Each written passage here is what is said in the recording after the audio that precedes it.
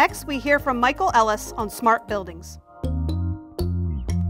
Welcome, and thank you for joining me for this discussion about smart buildings. You know, at Johnson Controls, we are transforming how buildings work, and we're doing it through smart buildings. So let's dive in. So when you think about smart buildings, you're thinking about obviously not only operational technology, the core platforms that we actually run our buildings with, HVAC, controls with fire and security, etc., but also the information technology.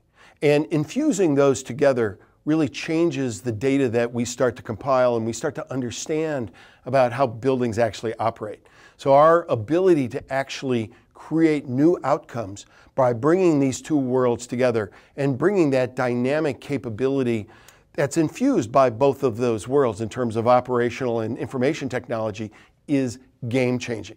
So we couldn't be more excited to be on this dialogue with you about smart buildings. So what are smart buildings? Let's talk about this for a second. You know, think about the evolution.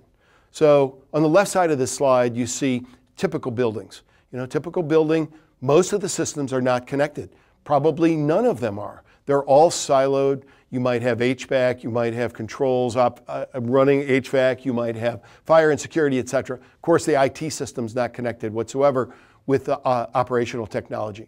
And if you move over to connected buildings, where you might see a system or two that are starting to connect and share data. They might be sharing some insights, etc., and getting a little smarter, a little more optimized about how you might run a building. But move over to smart buildings, and you're talking about a totally different thing.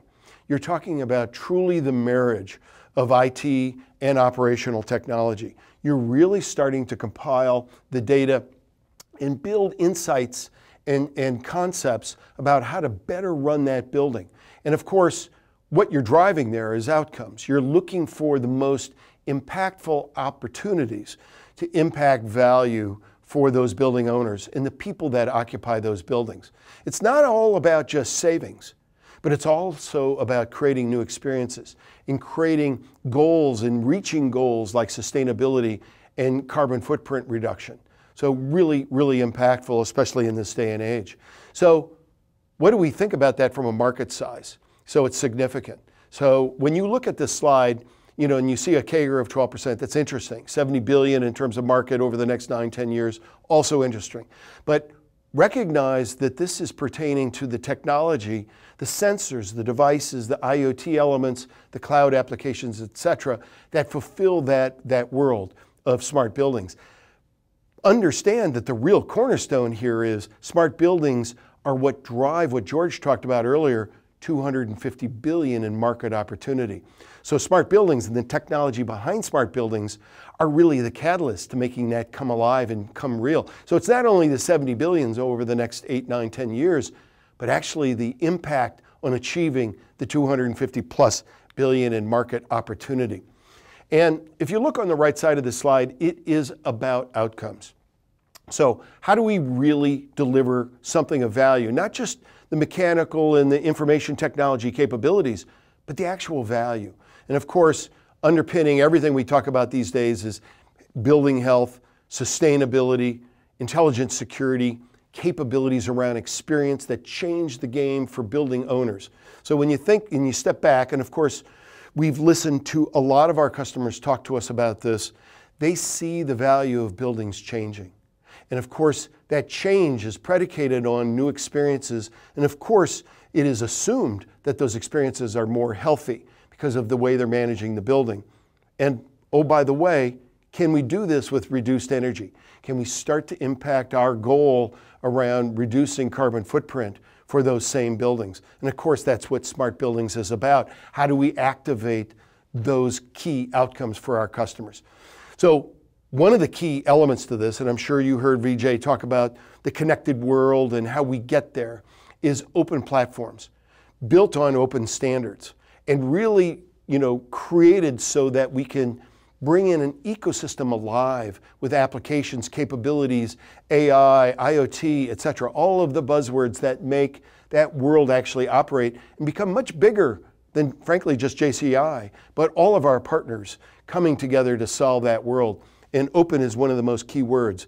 So actually creating the ease of integration, the ease of connectivity for whatever vendor's technology might be in those buildings that are 30, 40, 80 years old, and starting to front end that technology. So not only the new design buildings can benefit from these technologies and capabilities of connected and the insights that drive outcomes, but also the building stock that's been there for a long time. We can start to front end that technology and make that come alive.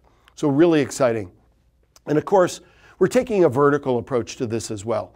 We're starting to understand how do we take and mold some of the capabilities from that platform and apply them to very specific use cases. Could be hospitals and healthcare, retail, commercial, of course, education and campuses, and residential.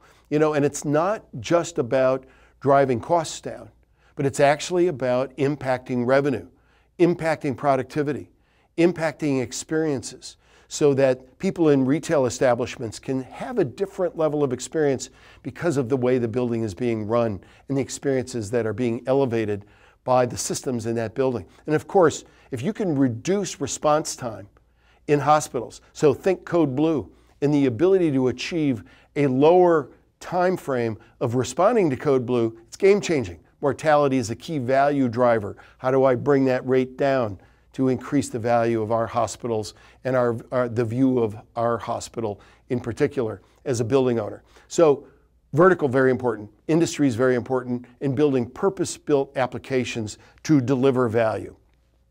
One great example is in Dubai. So the largest government zero energy building in the world. We are thrilled and honored to be a part of this, Dubai Electricity and Water Authority. And it's just a wonderful example. If you look at the outcomes in the light blue on the right side of these two graphics, you can start to understand the depth of what we're delivering of that combination of information technology and operational technology, and starting to bring together the data from all of those systems to enable these levels of outcome. Of course, for Johnson Controls, we look at this and go, through our OpenBlue platform, we can deliver this like no other vendor in the world. We are very unique in our ability, because of the breadth of our portfolio, to deliver against this vision. So that breadth that you saw earlier from Vijay and Jeff, absolutely critical in understanding the data and the insights that come off these systems. So driving for us at Johnson Controls, higher reoccurring revenues that are sticky and long-term, services growth, because we can understand how to better maintain, monitor, and manage those technology platforms. And of course, pull through additional systems that we bring to bear and deliver against that vision. So how do we do it? When you think about, have things changed at Johnson Controls to be able to enable this to become real? The answer is, of course, yes. Over the last several years, we've upgraded and updated and accelerated our go-to-market capabilities in the field so that we have digital-ready capabilities, tiger teams, if you will, smart sales teams that can also get involved with the customer about visioning and understanding how to get at those outcomes and value through technology. Of course, customer success is a big piece of this. So listening to the customer and understanding those outcomes. It's not about just installing systems and walking away, but it's actually about building reoccurring value props where we're involved in the delivery of that value ongoingly, both from our service organization as well as the technology and the reoccurring applications that we're delivering. So customer success is critical to that. Think software industry, sticky, great retention on subscriptions and capabilities that we're delivering to make that real. And of course, ecosystem and partners. So like any technology firm, like a software firm, we innovate and we co-innovate with our partners to bring that alive, accelerate innovation in terms of how we bring that to market faster, but also work with our partners around delivering it hand in hand with the customer themselves and our partners to make that real and bring it together and bring it live faster. So we're really excited about these capabilities. One of the big changes, when you think about Johnson Controls, you might think, well, you spend a lot of time in the basement. You got chillers down there, you got control panels, you got security platforms, etc. Well, we're also extremely relevant at the boardroom today. So boardroom and basement. And we've earned a right to play there because we are talking about the outcomes that are most critical to those building owners. So sustainability. Again, I know of almost no CEO in the Fortune 1000, Fortune 2000 worldwide that isn't thinking about their carbon footprint and how to deliver and activate against that mission. It's not just about buying credits, it's about actually activating a strategy that is ongoing and reducing that energy footprint. We do that at Johnson Controls. And so our right to not only affect sustainability and carbon footprint, but also importantly, helping the customers build new value propositions for how they value their own building. And that's by the building systems, frictionless security, healthy buildings that are more safe for people to come back to and work and operate and do retail within. And of course, also creating different experiences because of these systems coming together, IT and OT, and making that real. So really exciting for us. And of course, on the go-to-market side, we also in the last several years have put in place in all of the theaters worldwide, regional vice presidents that are dedicated to digital. And so they're there to augment our current platform teams in place, selling to our key and core customers and bringing to bear great business development, professional services, ecosystem, solution architects capabilities. And many of these folks have come out of the technology sector and or software sector. And so they're infusing and working hand in hand, arm in arm with our current in-region teams to bring up that and accelerate that whole delivery of IT and OT. So really, really exciting for us. In customer success, you might have heard this phrase before, there is nothing more important than superior customer experience and return on investment. So if we're serious about outcomes, we're also really super serious about customer success. It's about escalating and elevating deployment and Tiger teams that bring to bear and bring alive that digital component, that artificial intelligence, all those levels of new capabilities and technology that you heard from Vijay and Jeff, and bring that alive in everything that we do, including our service platforms that Ganesh is rolling out. And of course, listening to the customer success management, customer experience, and customer design to understand what is relevant in delivering these systems and what creates really great experiences and usability is absolutely critical. So this is a big deal to us. This is part of our heartbeat of delivering amazing new value to our customer base. And of course, I mentioned ecosystem several times. Ecosystem and partnerships are really, really important to us. As I talked about earlier, it's about co-innovation and accelerating that, but it's also about co-selling. It's going to market together and also going to market from the standpoint of implementation and system integration with our key partners. Very exciting to us. We have that muscle within our firm. We are very excited about that journey with our partners. I list a few here on the slide that are examples of those partners. We have many more like Intel and ARM and Atos and others, but let's hear from a couple.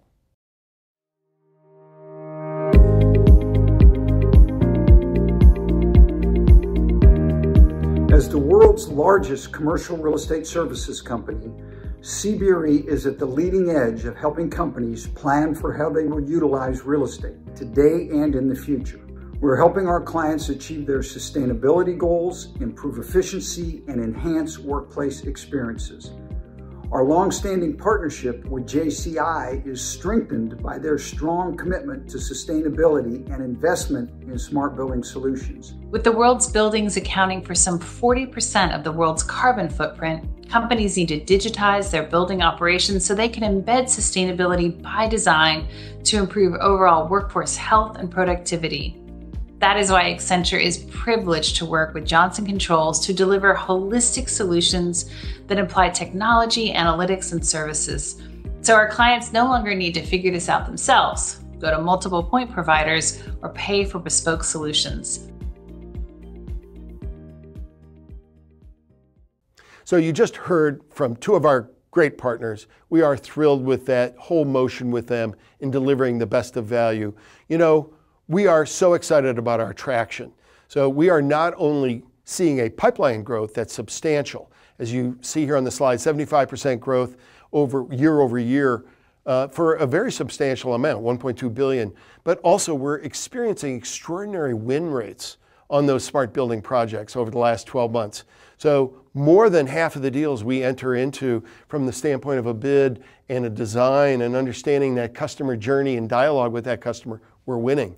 So it's a really, really exciting time. And of course, it would be wrong for me not to mention the margins we're experiencing. So we're experiencing what you would hope, software-like margins on our software products. And we're really excited about what that means to us as we continue to build out and grow our whole portfolio of capabilities and infuse software, by the way, in almost all our solutions. And of course, also, that means amazing contract value. So the pull along within smart buildings is you start to also pull all the rest of the core portfolio that comes along with our full roadmap of solutions and capabilities. And of course, that contract value over the life cycle gets bigger and bigger. So higher margin growth, amazing 10x contract value, really great double-digit growth in terms of the market itself. We couldn't be more excited about being on this journey.